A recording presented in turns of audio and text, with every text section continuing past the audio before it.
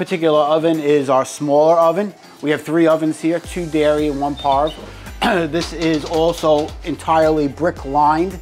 If you look on the inside of it, those are all fire bricks on the back wall.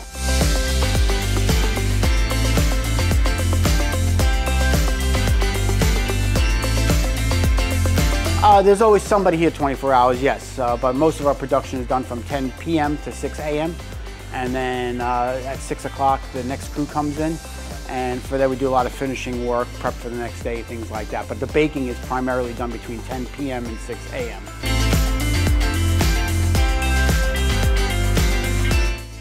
It is the largest oven of its style on Long Island.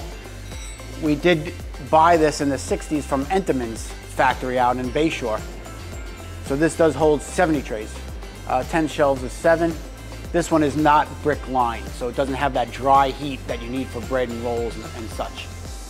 These are some of our mixing areas, different size machines depending on what we're mixing.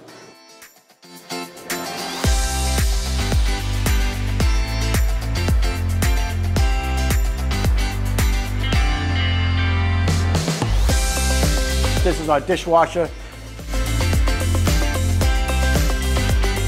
Go around like a carousel, and then we put all the different items in a spot. They go around and they get steam cleaned, and in a matter of 4 minutes we can wash almost 100 sheet pans or different things at any time. This is Rosie. She's making some cake pops, which are very popular, especially with young people today, but it seems like older people are getting into it as well.